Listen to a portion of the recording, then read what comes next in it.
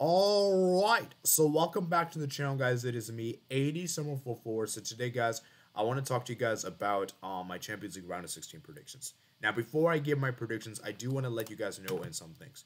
First of all, there will be 2 live streams. I'll have 2 live streams set on each Friday. So the next Friday, that is going to be on February 16th. No, sorry, February 10th. Yeah, February 10th, my bad. We will preview the 14th and 15th games.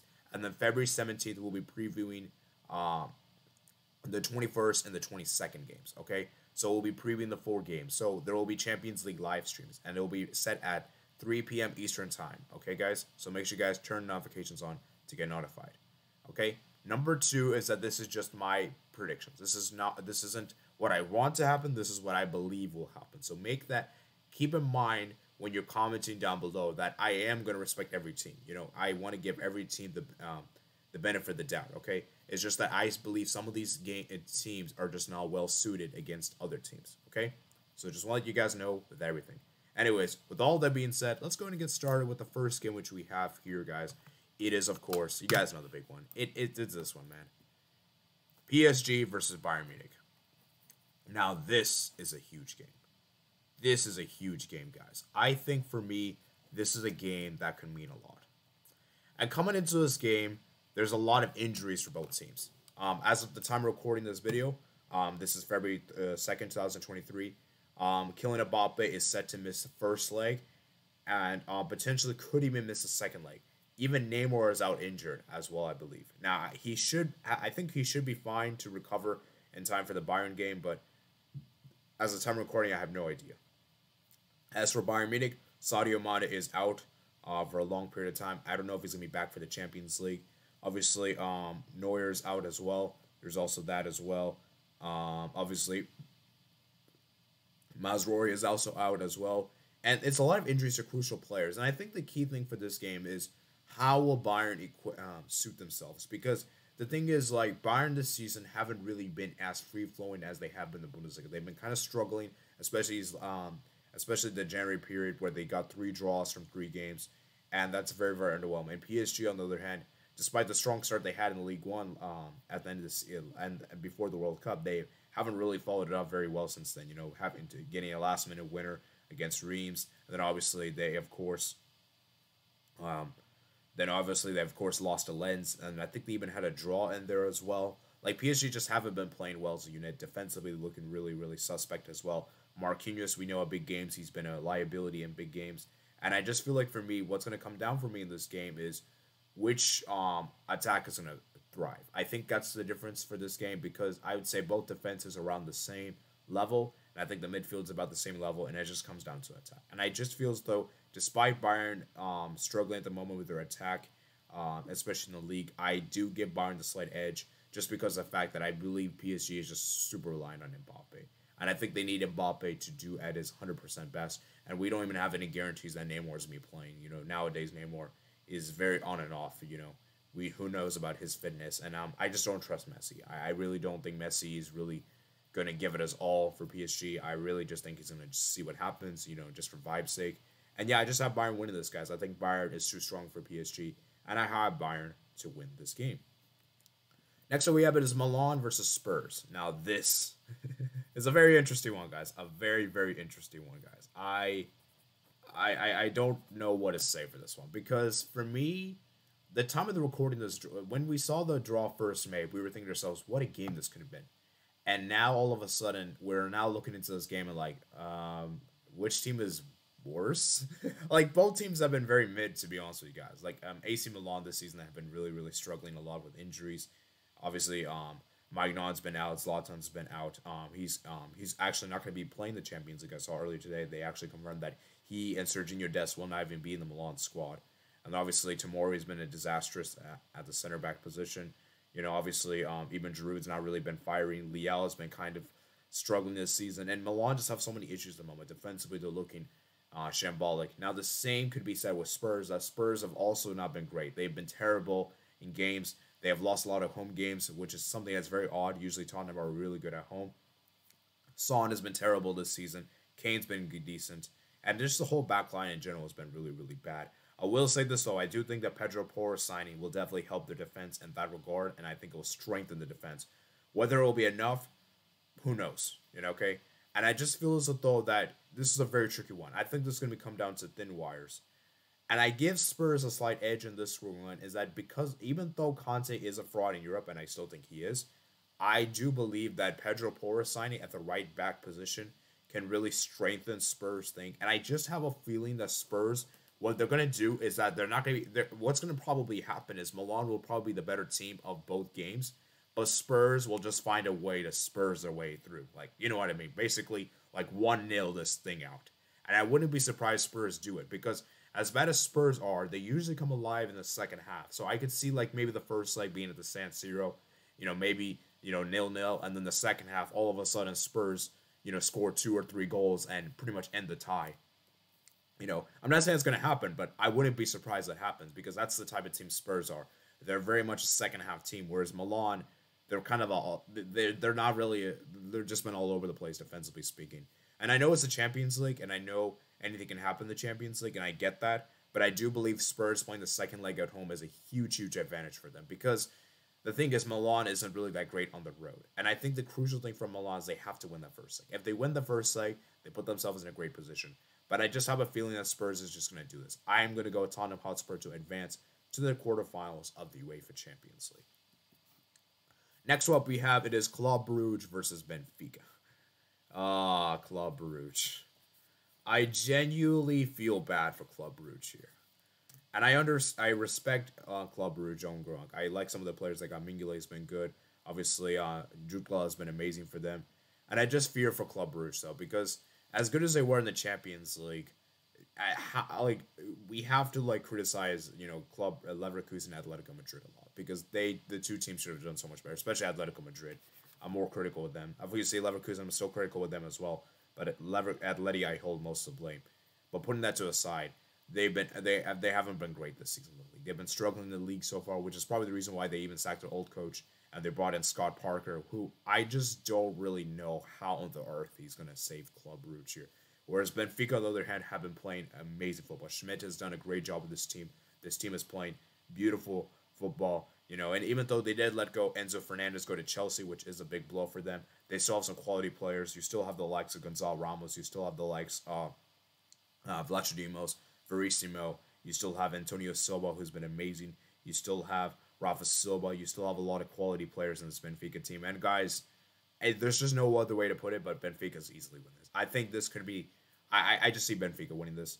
I don't think it will be as convincing as people may sound like to be. I don't think Club Brugge will get destroyed per se, but it's just really hard to back Club Brugge. It's just really hard to back Club Brugge, and I just think Benfica is gonna just do this. So I think Benfica could potentially even win both games, or if not, they'll probably just draw one and win the game at home. So yeah, I mean we'll see what happens. So I hope it will be very crazy if Club Brugge can do this.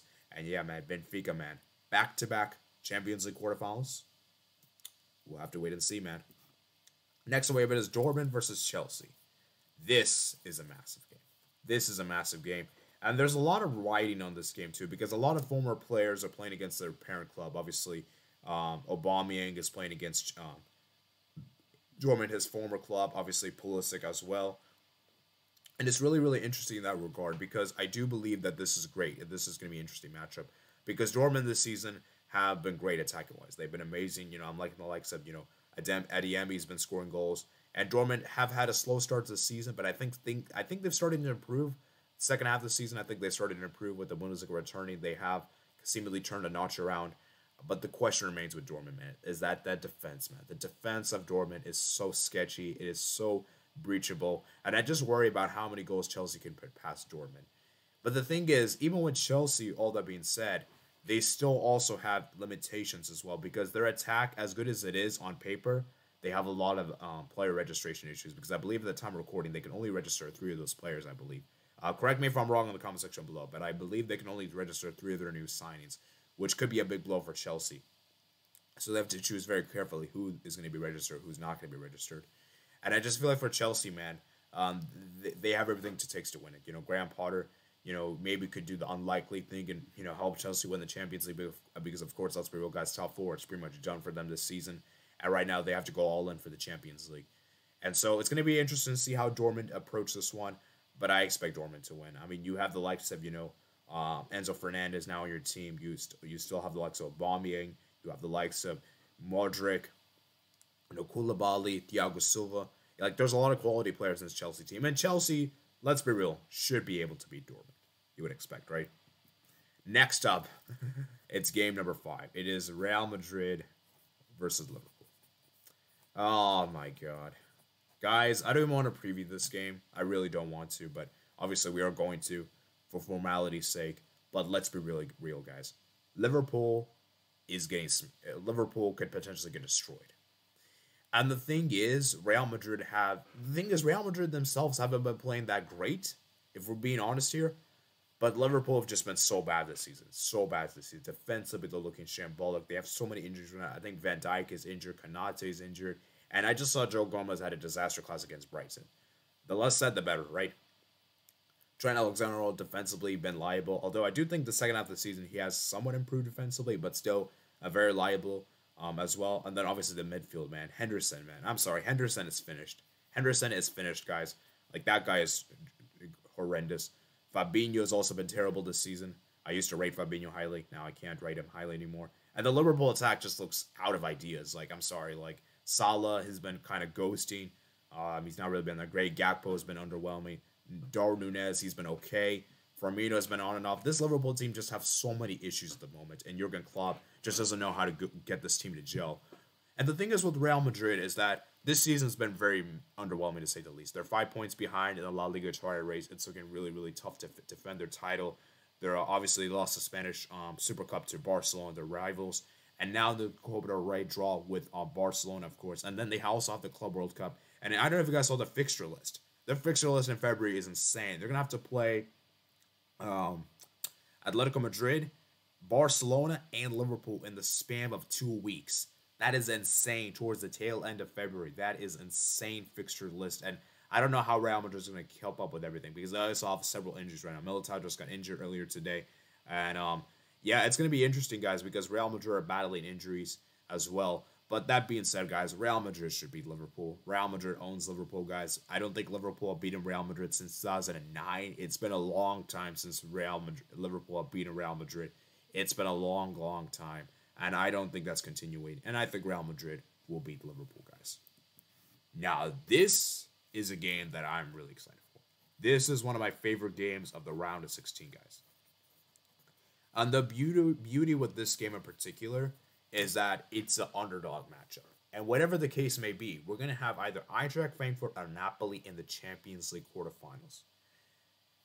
Now, obviously, let's start with Napoli first. Napoli have been amazing this season. They've been firing all cylinders in Serie A. They have been amazing. Chiavichi's been incredible.